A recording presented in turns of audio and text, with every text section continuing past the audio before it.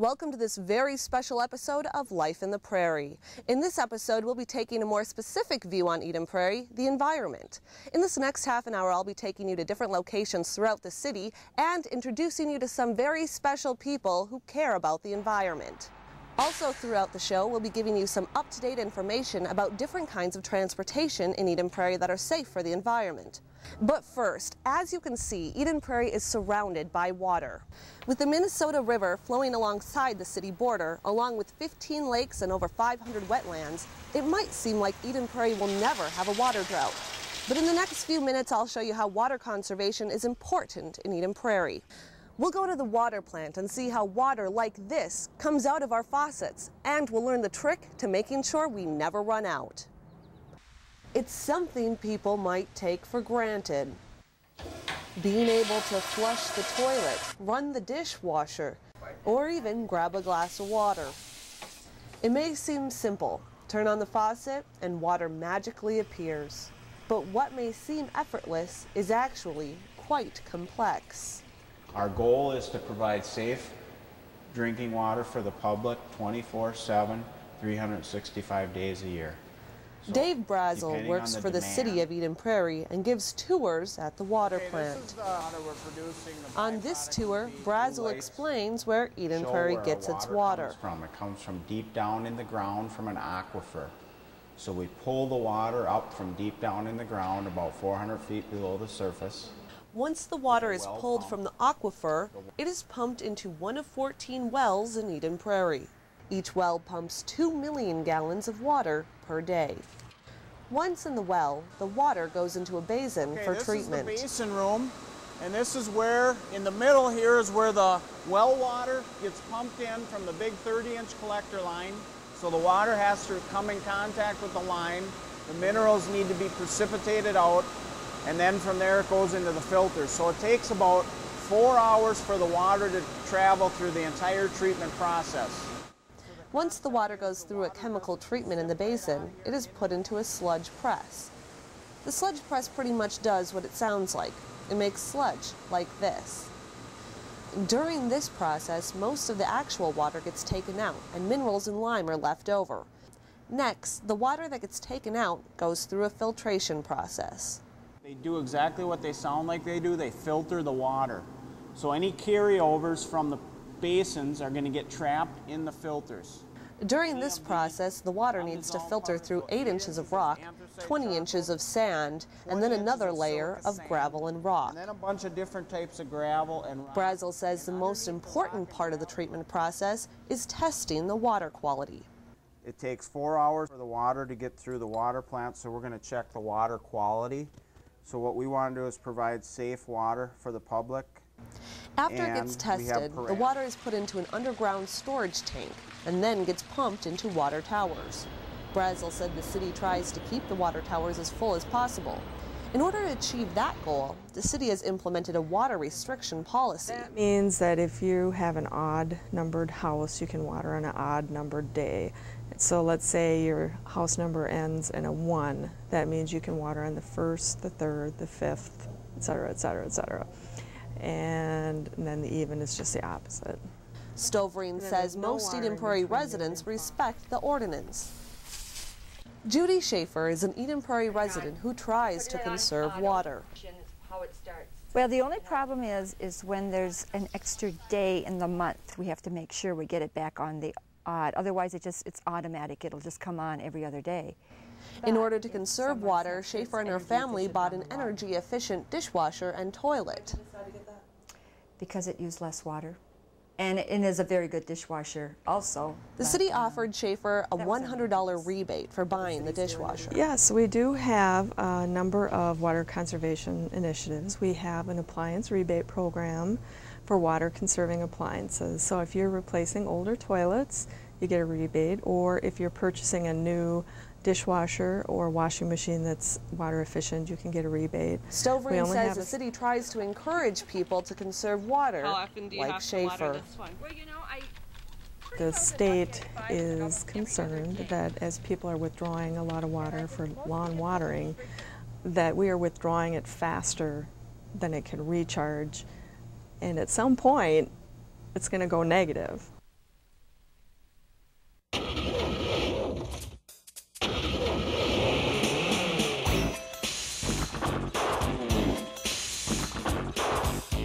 Getting around can be stressful, whether it's going to work downtown or just running errands here in Eden Prairie.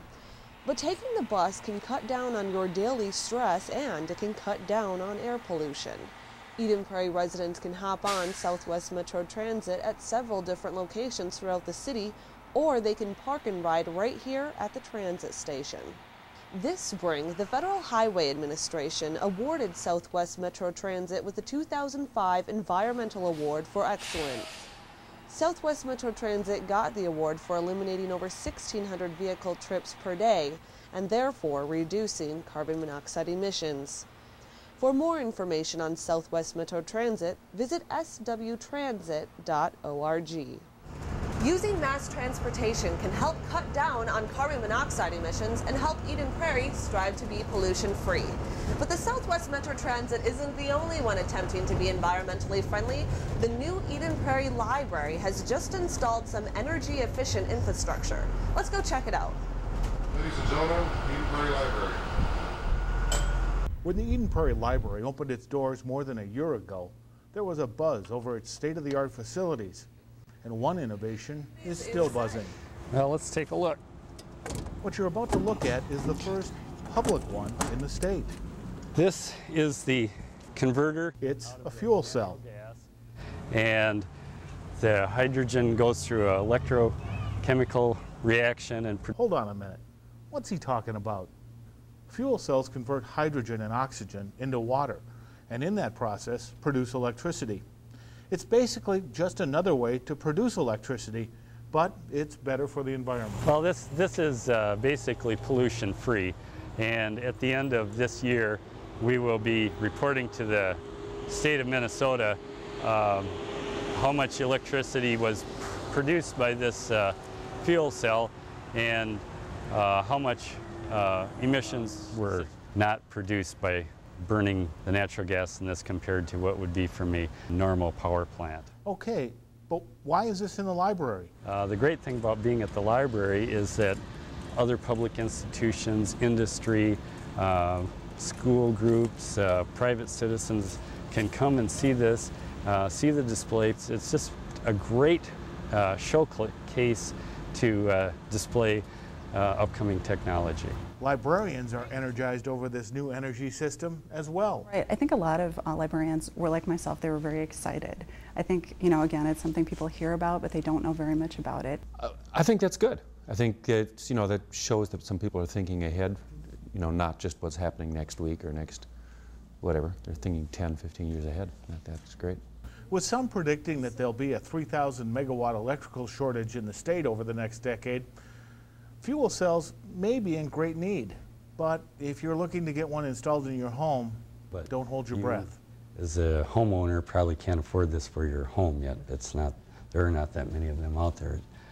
Fuel cells haven't taken over the market quite yet. This just kind of gives a snapshot of the different sources of electricity coming into the state. So you can see about 75% of it is from coal, nuclear, 17% hydro, 3% natural gas, 1%. So the majority of ours is coal, and someday as more fuel cells become available, then we should see a slice for fuel cells. For EPTV, I'm Pat Brink. Coming up after the break, he lived his life with one goal: to preserve Eden Prairie's beauty. We'll show you how residents are enjoying that today. Of the technology And we created. one Eden Prairie company is making waves all the way in California.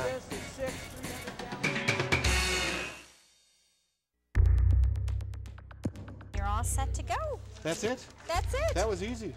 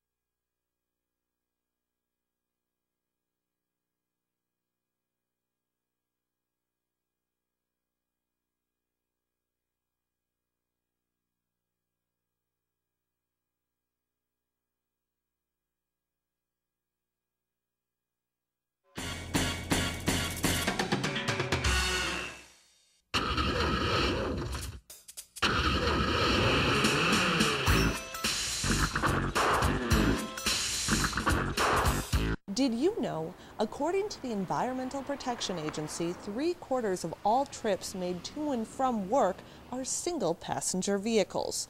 To help turn that trend around, some companies right here in Eden Prairie offer benefits to encourage workers to walk, bike, or carpool to work.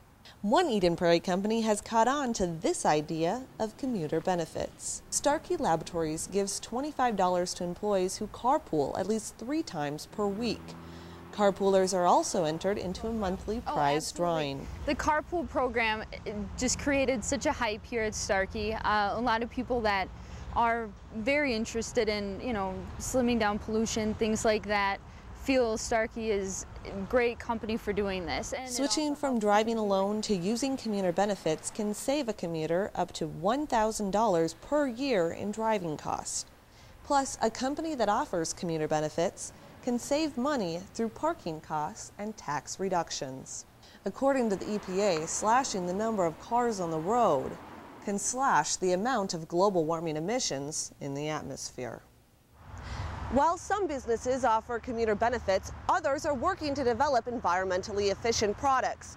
Independent Natural Resources, located right here in Eden Prairie, is making a splash by being the first to develop a system that generates electricity using ocean waves. It's called Green Power, and reporter Heidi Sire has the story.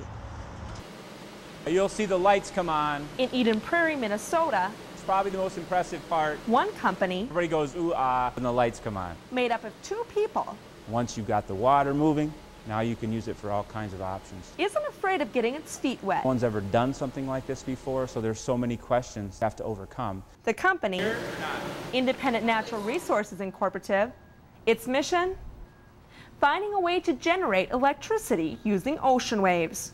Right now we're finding it's a frontier. It's brand new, it's exciting, there's a lot of folks trying to get into the market. In order to do that, Mark Thomas and Doug Sandberg had to get to work. Well, okay, with 2 guys who didn't start out as energy experts, they had to get to a lot of work. And I had never looked at energy, and I wasn't an energy guy. After a lot of research, test trials, and using what they knew would withstand the test of time, Independent Natural Resources is working to perfect its own technology that's taking ocean waves and transforming it into electricity. They're calling this the Sea Dog pump system. This is the Sea Dog 1, as we call it, the first version of the technology we created. In order to generate our own activity here, we had to have ocean waves. From Minnesota to Northern California, the company hopes to give the Sea Dog its sea legs by the end of 2005. Now we've got their support in the Northern California area where we're doing the sea trial. With that short-term goal in mind, Independent Natural Resources hopes to achieve its long-term goal of upping the use of renewable energy. Ocean energy wave activity is the best fuel source for renewable energy device systems. For EPTV, that's the good news. I'm Heidi Sire.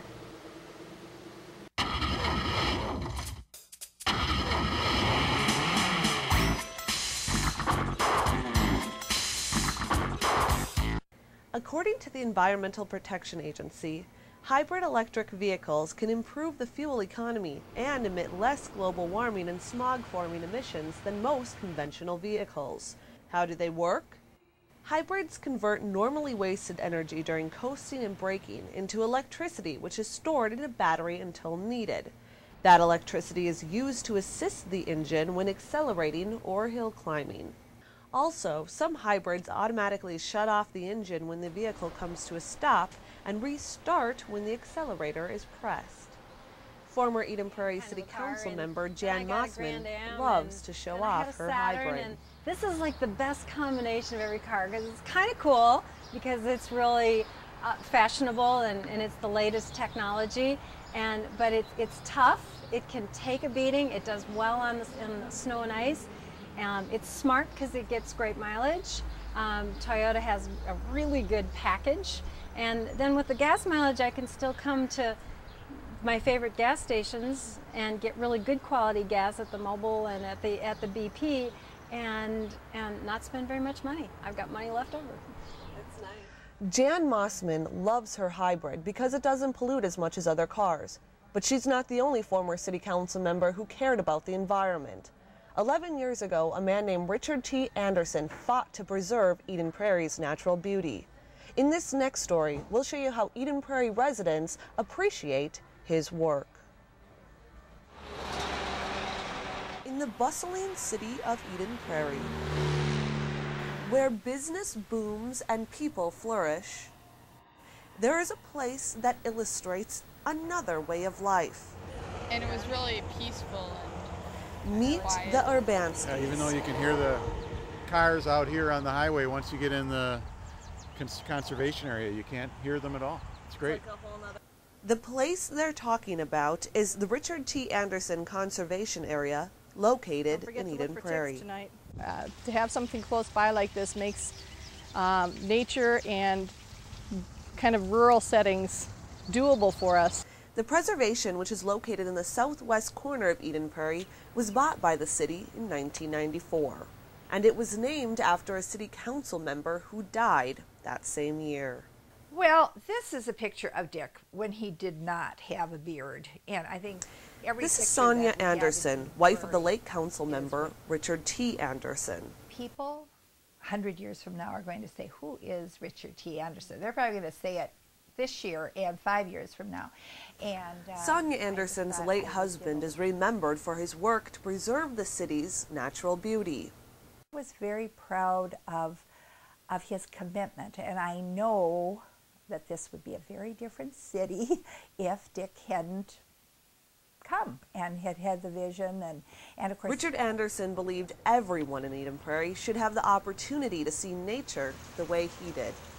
He wanted the lakes to be for all of the people and to, as much as possible, get people to go around it. And Dick also was a real biker and hiker, and so he just insisted we have trails so people could walk through the city, they could bike through the city. In honor of his work, the city dedicated a piece of land to Richard Anderson, a piece of land he fought to preserve so the people of Eden Prairie could enjoy it. And Sonia Anderson knows the value of it. And the Richard T. Anderson Conservation Area has something of everything. I mean, there's streams, there's the prairie up on the top, there are big ravines, there are woods all over. If you stand at the top of the stairs, it's just smashing. But if anyone knows this area and what it can offer, it's Stan Tequila. These plants here, these are prairie plants, and they're woody stemmed. They're called lead plant, and they could easily be 500 or 1,000 years old. Tequila is a naturalist and gives nature walks a couple times a year at the Richard T. Anderson Preserve. Take a group out here in the spring and then again in the fall, and then I take several side trips here also with the emphasis on seeing the birds and seeing the animals, and also one other thing that we're going to go visit next. That other thing Tequila's talking about is a lizard. In this area here, we have very small lizards called prairie skink. They're, I don't think a lot of people even realize we have a lizard in Minnesota, let alone right here in Eden Prairie. While Tequila looks for lizards, the Urbanskys look for berries. Ooh, yeah, those are raspberries. And Sonia Anderson says the former Eden Prairie council member would be pleased. That I think he really deserved and probably would have been the one that meant the most to him. Sonia Anderson has a lot of pictures of her husband, but one is her favorite. This is a picture of Dick. This picture was taken the day he died. There he is, what he loved the most, you know, being out in nature and the stream and the trees and freedom and, you know, just enjoying it. And so lies a man who fought hard to preserve a natural wonder. Going this way.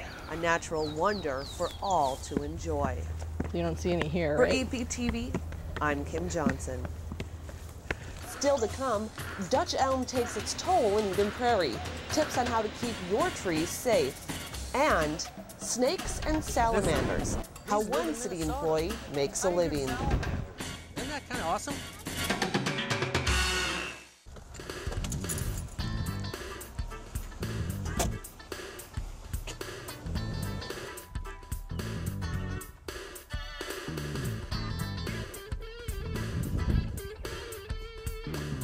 Hey there.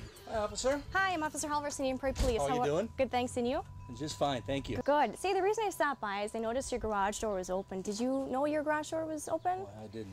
Just trying to make residents more aware that having an open garage door is a crime of opportunity for criminals. If you're not in your garage, close your garage door, please, okay? Well, thank you for the reminder. You're very Appreciate welcome. that. Thank you so much.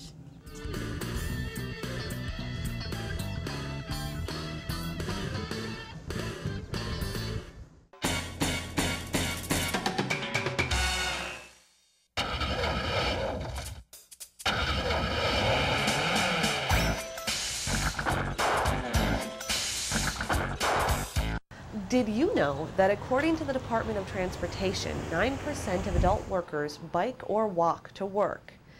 There are countless benefits of walking, biking, or rollerblading to get from here to there. Not only are there health and economic benefits, but less motor vehicles on the road is better for the environment because it reduces the amount of emissions being released into the atmosphere. In the U.S., 60% of all automobile trips are under 5 miles in length. So, choosing to walk or bike when making these shorter trips can significantly reduce air pollution. The city of Eden Prairie has more than 100 miles of sidewalks with trails and more than 20 miles in the making for your walking and biking pleasure. Happy trails! Walking is great because you get to be outdoors, and if anyone spends time outdoors, it's Stand Tequila. The city of Eden Prairie is proud to have tequila on their staff. This award-winning author, columnist, and photographer has a special appreciation for the Earth's natural beauty. Reporter Ben Jurez has his story.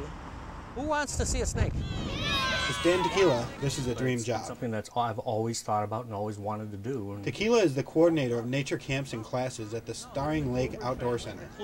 He can also be called a naturalist. A naturalist is really somebody who can understand the technical, scientific, natural world and translate it or interpret it for somebody who doesn't, and be able to get something, what I call the gee whiz stuff, over to them so that they can maybe be hooked on some kind of an idea or a concept that may draw them into learning more about the environment or nature or something like that.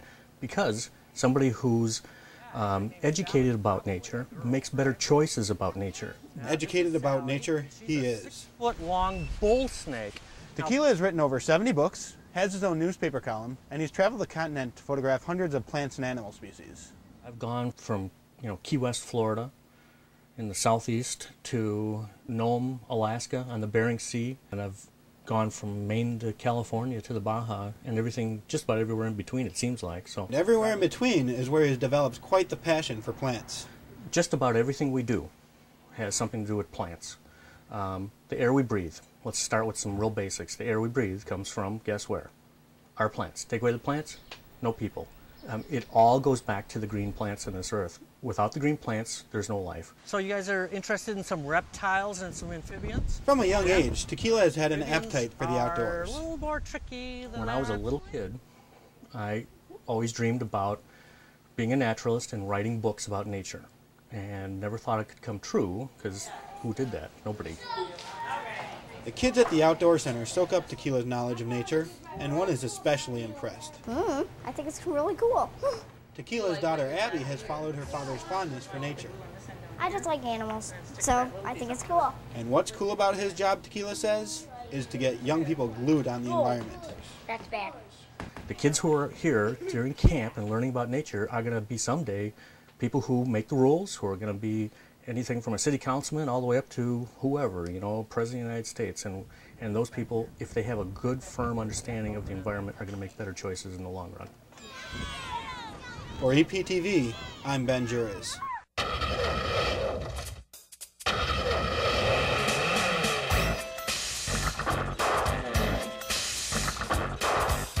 Did you know that from the year 1980 to the year 2000, the number of vehicles on the road increased almost twice as fast as the population growth?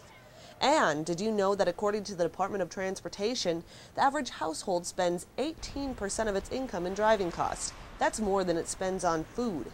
But there is a way to cut those costs: carpooling. The Twin Cities has its share of high occupancy vehicle, or HOV, lanes for carpoolers to take advantage of. HOV lanes were first implemented in 1969 in Northern Virginia and have taken off since then.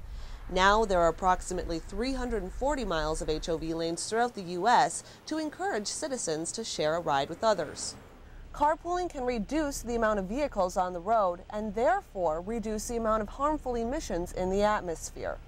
But trees can also reduce the amount of harmful emissions in the atmosphere by storing carbon dioxide in the soil that surrounds them. Trees can be a main cleansing factor in our atmosphere, but one tree disease is wiping out trees all across the state of Minnesota, including Eden Prairie. Reporter Heidi Sire explains.